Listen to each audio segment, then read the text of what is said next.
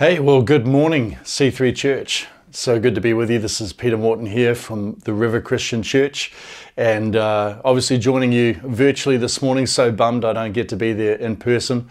Was really looking forward to preaching to your church and catching up with you guys at both your Aviemore church and also at that wonderful new church plant there in Ormiston today, but lockdown, and here we are online, but it's still really great to be with you, and thank you for having me. And man, I just love your church, and just so blessed to be able to connect with Pastor Steve and Dawn. What great people, and I've been really enjoying their friendship in more recent times and loving their vision and heart for our area and for what God is doing in your church and through your church.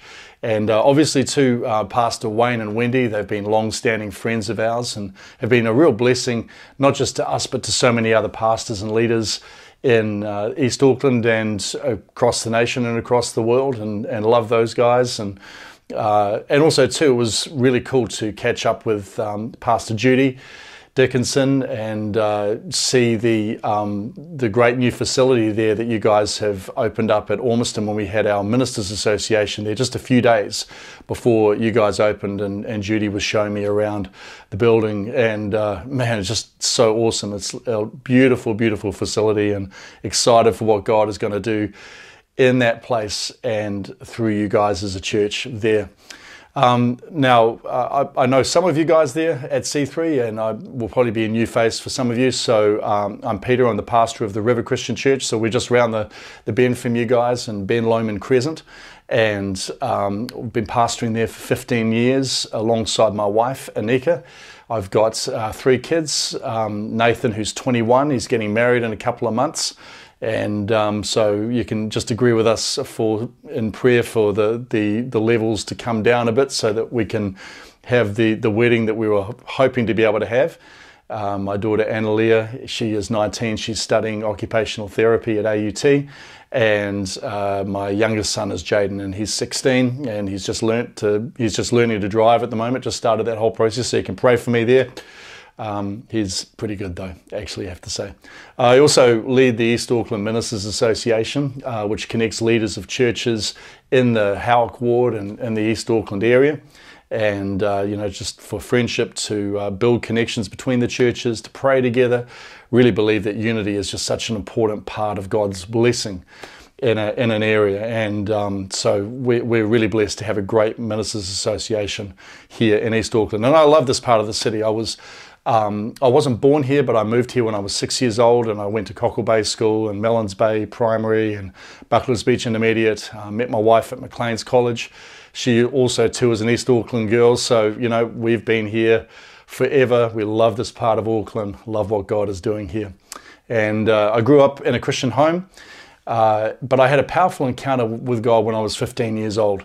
And that really completely changed my life. And I suppose in a lot of ways, that's a great segue into what I'm going to be talking about this morning, because I understand that you guys have been doing a series called The Helper, talking about the Holy Spirit. And what a great subject to be talking about. I think sometimes the Holy Spirit doesn't get the press that he really deserves. We talk a lot about the Father and the Son, but sometimes he can be, I've got a friend in Whangarei who's just finished a preaching series called The Other Guy. And sometimes he can be a little bit of the other guy, a bit mysterious. It's like, well, who is this Holy Spirit? And how do we relate to him? And, I'm sure you've been talking about this, but the Holy Spirit isn't just a force. He's not just what you feel. He's not just the presence of God. He is a person. And Jesus himself never referred to the Holy Spirit as an it, but he always referred to the Holy Spirit as he. He said he will comfort you, he will remind you. So there's definitely a personal connection there in terms of a relationship. And a strong relationship with the Holy Spirit is really not an optional extra for us in the Christian life. Acts 1:8 says that the Holy Spirit will come upon you and you will be my witnesses. Signs, wonders, miracles, our empowerment as Christians, all of that comes from a living relationship with the Holy Spirit. And God has not called us to the natural, but to the supernatural. He's not called us to the ordinary, but to the extraordinary. And He's not called us to what can be done with just human strength, but to what is impossible. And for all of these things, we need a strong relationship with the Holy Spirit. But, like any relationship, it's strengthened through time together. I mean, I'm really blessed, and I'm sure many of you guys are too, to have long-standing friends that sometimes you don't catch up with them for a while, and then you see them and you basically kind of pick up where you left off. But the truth is, though, that relationships really grow and they are strengthened when we are intentional about them and when we make that time for them. And so what I want to do this morning is just talk briefly about building into and growing in our relationship with God, and specifically about spending regular time with Him in a quiet time or in a devotional or whatever language you want to use for it. I've actually written a book on the subject, and I'll talk more about that at the end. But you know what? I've been pastoring for 15 years now, and I've been in full-time ministry for nearly 25 years. And now clearly that's not as long as Pastor Wayne Pete, who has been in ministry longer than most of us have been alive. I have it on record that he was personally mentored by Charles Finney, and I understand he went through Bible college with St. Francis of Assisi as well. So I think he's been around for a while. But I've been around a little while, and I've been around long enough to be able to see a whole lot of Christian fads kind of come and go. Everything from your WWJD bracelets, remember those? Who was John Denver?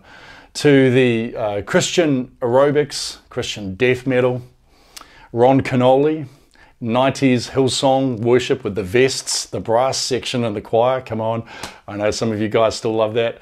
Been there, done that, given in the offering.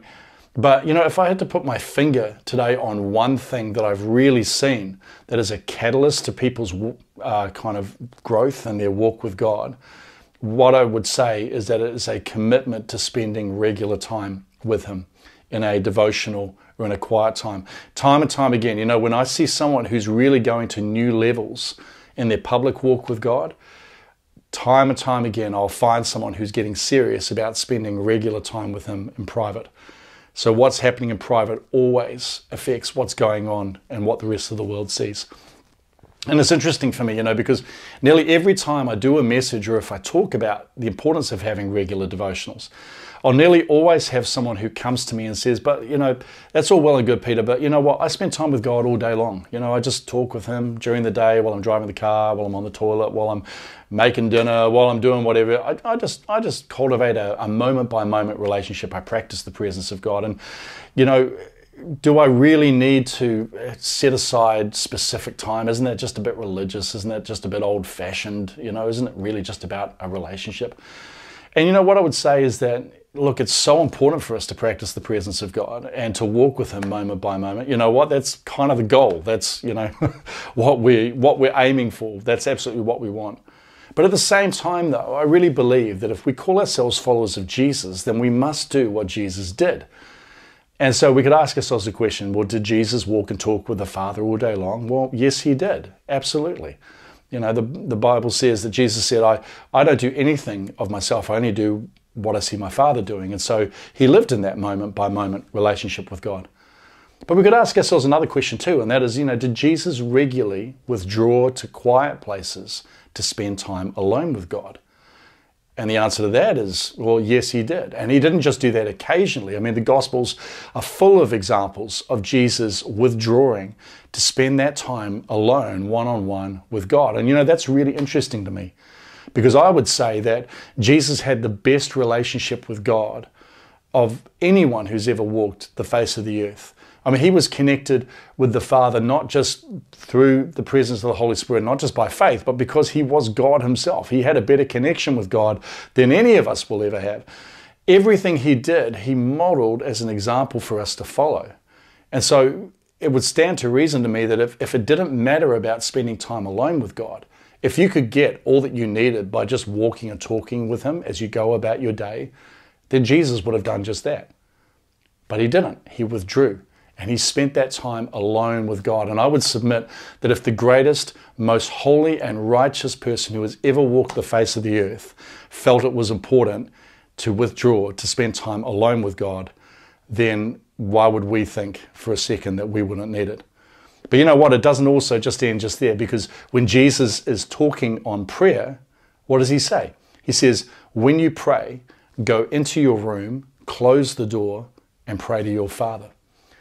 And a couple of things out of this. Firstly, he says when and not if. So, he says when you pray. So he's expecting that prayer is going to be a regular part of our Christian life.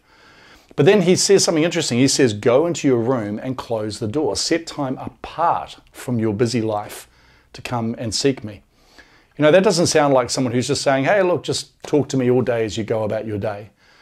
That sounds like someone who's saying, hey, I want to be with you every moment of the day and talk with you and walk with you. But also, too, I want to have some moments of your undivided attention when it's just you and me. I want to have that kind of relationship with you. Pastor Wayne was speaking at our church a few weeks ago, and he said something really powerful. He said, we're often asking for more of the Holy Spirit, but the Holy Spirit is often asking for more of us. And I was like, boom, wow. That's awesome, man. What are they putting there in the coffee at C3, man? It's clearly it's good. But, there is an aspect of prayer and connection with the Father that you will only get in the secret place. And naturally, that overflows into us taking God into our everyday life and being aware of Him moment by moment. But it starts with us intentionally creating a time and a place in which to encounter God. And that's a real key for growing in our relationship with the Holy Spirit, is setting apart that time and place to regularly encounter Him. And looking through the scripture, what we can see is that the saints of old all spent time with God in a set apart place, regularly in different ways. Jacob would go out into the fields. Peter would go up onto the roof. Daniel would open the windows in his upper room. David would head to the tabernacle. All of them found their place to encounter God. But what is a little bit more hidden, though, is exactly what happens when we are in that place with God. Scripture is not quite as prescriptive about what we do in our devotional times as much as to have them. And it's interesting, in the late 90s, I was a youth leader at a youth camp, and on the Friday night we had all of these kids rock up, and a whole bunch of them had never been involved in Christian things or anything before. And so on the Friday night we preached the gospel, and a whole bunch of them gave their life to the Lord. That was so awesome. And so the next morning, the speaker at the camp spoke about the importance of having a devotional life. And so all of these kids were sent off with, some of them we'd just given a new Bible to, and so they were sent off around different parts of the camp to go and spend some time with God. And I remember I was standing up on one of the balconies and just watching all these kids heading off, and I noticed this one young guy, and he went and sat down under a tree, and he'd just given his life to the Lord the night before, and I remember seeing him up there at the altar call, and he had his new Bible with him. And I watched as he sat down and he opened up his new Bible, and I saw him kind of flicking through it. And it was clear he was trying to find somewhere to start, And if you've read the Bible, it's not an ordinary book. It doesn't just go from kind of beginning to end. And so he was trying to find somewhere to hook into. And after a little while, I saw him close his Bible, and then it looked like he was trying to pray. And I thought, man, how awesome is this? This kid, he's just given his life to the Lord, and look, he's reading his Bible and praying. And I turned away to do something else for a bit. And then when I looked back, his head was back against the tree and his eyes were closed. And I deduced one of two things that had happened. Either he was overcome by the presence of God, or more likely he had kind of just given up and was taking a bit of a nap. Anyway, I caught up with him at lunch that day, and we're talking about, the night before, and he's like, man, it was so amazing, giving my life to the Lord. I'm so excited. And so I asked him about that time, his devotional time. He goes, oh, yeah, I don't know. It's a bit hard to get into. And, I really think that sometimes, unfortunately, when it comes to spending time with God, it's often not taught to new believers or young Christians on exactly how to do it. There's kind of almost this, well, just do it and God will show you how sort of a thing. Here's a Bible, read it. There's a corner, go pray, and, you'll figure it out. And I think sometimes it can be a little bit like, throwing little babies in the deep end of the pool and wondering why they're struggling to swim. Because there's a transition that happens when we go into our devotional times and our quiet times. Because I don't know if you've noticed it, but spending time in a room by yourself is very different from spending time with God at church. Have you figured that one out? You know, when we come to church, there's a preacher and there's a worship band, and there's lots of other people. And, you know, we're singing songs and it's pumping and the preacher brings a great message. And in a lot of ways, you know, we're kind of carried along on this current with lots of other people. And I mean, I love a good church service. I love that sense of being able to walk out into the week feeling 10 feet tall and bulletproof and ready to take everything on. But, you know, when you transition to your devotional time, you know, it's quieter. There's just you and God and your Bible. You know, there's no crowds of people, there's no preacher, there's no one saying, come on. It's just us and God. And we kind of walk out into that inky blackness to figure out who this God is and what it's like. And so it really is quite a different transition. It's a completely different environment. And, you know, I think it's so important that we understand that when we're coming to our devotional times and our one-on-one times with God, we have to prepare for that very different environment than what it's like for us at church. If we're going to win with that time and in that season, we've got to, and in those moments with God, we've got to prepare for them. And so, you know, one of the biggest things, I mean, there's a whole lot of stuff that we can do to prepare for that time, but I just want to talk to you about one of them this morning, and that is about dealing with distractions. Because I don't know if you've found this, but I'm sure you have. If you have ever gone to say, look, I'm going to spend some one-on-one time with God, and have found yourself getting distracted in that time and finding it struggling hard to stay on task. You know, I did a survey on this particular thing, and I found that 70% of people found themselves getting, at least 70% of people found themselves getting distracted, at least in some way, while they were trying to spend time with God. And you know, we've all been there, haven't we? You know, you're trying to read the Bible or something like that, and then the next moment, somehow you find yourself on social media scrolling through posts and making comments, and you're like, how did I get here? How did that happen? But you know what? It's so normal. And in 1 Kings 19, the prophet Elijah comes face to face with God. And we read in that passage that there were 3 things. There was a wind, there was an earthquake, and there was a fire. And Elijah had to press through those things in order to be able to hear the voice of God. And when we come to spend time with the Holy Spirit one-on-one, we will find too that there is a wind, there is an earthquake, and there is a fire that we will have to often overcome before we get to that place of breakthrough. Let's go through each one of these things quickly. Firstly, the wind. The wind can represent our distracted thoughts. You know, the average person has about 70,000 thoughts a day. I think that's like they have a lot each day. I was going to break it down to seconds and I can't remember exactly how much it was. It's a lot. But one study though showed that people are generally spending at least half of their waking time thinking about something apart from what they should be doing at the time. You know, so they're supposed to be working on the Excel spreadsheet and they're thinking about their vacation or thinking about winning lotto or something else. Half of our days are generally spent thinking about something else apart from what we should be thinking about at the time. So is it any surprise that when we come to our devotional times that we're still struggling with this distracted brain? And, you know, I think it's really important that we understand that it's not something that God gets angry with us about if we find ourselves getting a bit distracted in our times with Him. I used to feel like I was really letting God down if I was trying to pray and then my mind got distracted. I kind of would almost feel like God was like sitting there going, well, you know, I mean, clearly I'm not first in your life. And, you know, I'd feel this burden of like continually letting Him down because my thoughts would keep getting distracted. But you know what? Here's the truth. God gets you. He gets you because He made you. He knows what you're like. He knows your heart. He knows the struggles that you go through. And you know what? He doesn't hold that against us. He's like the father in the prodigal son. His arms are always open. And He's always ready to welcome us back to Him every time that we come to Him. So, you know, if we're praying and if we get distracted in those times, don't worry about it. Don't beat yourself up about it. Just gently put your thoughts back on God and keep going. It's okay. It happens to everyone. So we've got that wind, you know, those distracting thoughts, but we've also got the earthquake, and the earthquake can represent our unsettled emotions. You know, there's actually a thing called the letdown effect, which maybe you've experienced this. You know, people who've been working really hard for a long period of time, and then they finally get a break and they go away on holiday and they get sick. Ever had that happen? And it's almost like our body's like, oh, okay, you've taken a break for a bit. I've just got a bit of stuff to catch up on here. You know, and then suddenly we're dealing with all this stuff. It's called the letdown effect. You know, But, sometimes we can have almost a situation like that when we get into God's presence. It's like we finally stop.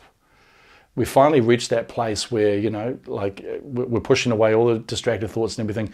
And then suddenly all of these emotions and all this unprocessed stuff and things that have been worrying and upsetting us or things like all of that stuff can start rising to the surface. And we're wanting to spend time with God, and suddenly we're thinking about this person and this situation, and we're upset about this, But you know what? We've been given this really powerful weapon that we can use in our devotional times too, and it's called worship.